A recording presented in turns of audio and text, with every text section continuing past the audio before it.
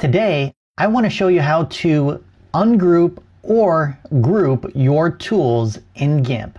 So if you're ready, let's do it. In GIMP 2.10.18, they developed a feature where the tools are now grouped together. If I click and hold my mouse button here, I can see a similar tool in this group. And then in this group, there are other tools grouped within it. So similar tools are now grouped together by default. Some people love it, some people don't.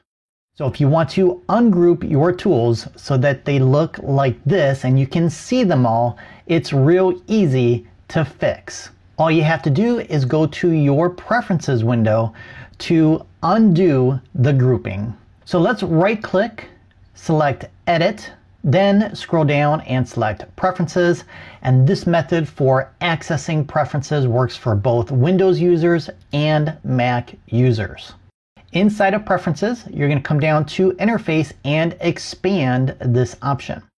Click on toolbox, locate this option here, use tool groups.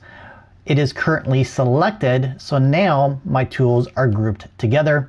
Once I click here, it will ungroup those tools, and if you want to group them again, select it and make it active. How cool is that? Now check out that video right there to your left. That's what I recommend you watch next.